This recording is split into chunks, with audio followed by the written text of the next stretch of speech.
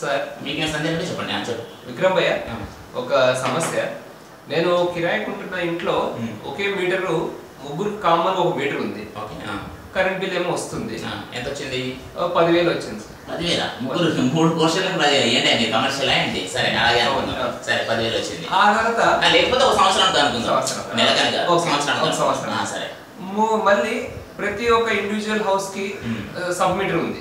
అంటే మేము ఎంత కన్స్యూమ్ చేస్తామని తెలుస్తుంది. కానీ 10,000లో మేము ఎంత కట్టాలనేది మాకు అర్థం కాదు. ఓకే సరే, ఓకే ఇది లెక్క చేద్దాం. అయితే అంటే ఎంత కట్టాలి, ఎవరైనా ఎంత కట్టాలి. అయితే ఇది ఒక్కొక్క రాష్ట్రంలో ఒక్కోలాగా ఉంటుంది. కొన్ని చోట్ల ఎలా ఉంటుంది అంటే మొదటి 50 యూనిట్లకు ఒకంత కట్టు, 50 నుంచి 100 యూనిట్లు ఒకలాగా కట్టు, అట్లా ఉంటుంది. అంటే టెలిస్కోపిక్ బిల్లింగ్ అని కొన్ని చోట్ల అట్లా ఉంటుంది. So let us take a simple way wear ఎన్ని యూనిట్స్ కాల్చినా సరే ఒకే అమౌంట్ కట్టాలి, ఒకే స్లాబ్ ఉంది అనుకుందాం. Because many places that is not in practice. Okay, but for hour simplicity let us assume okay slab ఉంది. ఎన్ని units కాల్చినా for each unit you have to pay this much only అన్నట్టుగా ఉంది అనుకుందాం. అప్పుడు let us work out the problem. So 10,000 రూపాయలు ముగ్గురు కలిసి కట్టాలి, అంటే 3 పోర్షన్స్ వాళ్ళు కలిసి కట్టాలి.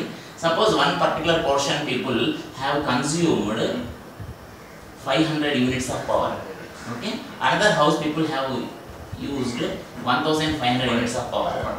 Okay, another house people have used 1,000 units of power.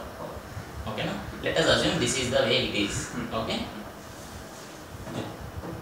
so now we have to calculate how much each person has to pay. Okay, so what we will do is we will take the ratio.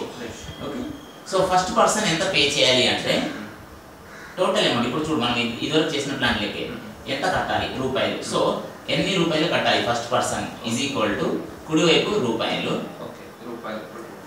ఇక్కడ ఎడమవైపు రూపాయలు పెట్టాం కాబట్టి కుడివైపు కూడా రూపాయలు, dimensions పరంగా match కావాలి, ఇంటూ తాను కాల్చిన యూనిట్స్ బై మొత్తం యూనిట్స్. అప్పుడు యూ డైమెన్షన్స్గా యూనిట్స్ కట్టాయినట్టు రూ మిగిలినట్టు ఆ ఉద్దేశంలో రాశాను. కాబట్టి ఇప్పుడు మనకి ఇక్కడ ఉన్నది టోటల్ అమౌంట్ 10,000 ఇంటూ తాను కాల్చింది 500, మొత్తం యూనిట్స్ ఏమో 500 ప్లస్ 1,500 ప్లస్ 1000, అంటే ఇది 2,000 ప్లస్ ఇది ఒకటి 3,000 అయింది. 2,000 plus 1,000 3,000. So let us now simplify this. Okay, so we can cancel 3 zeros here, we can cancel 3 zeros here.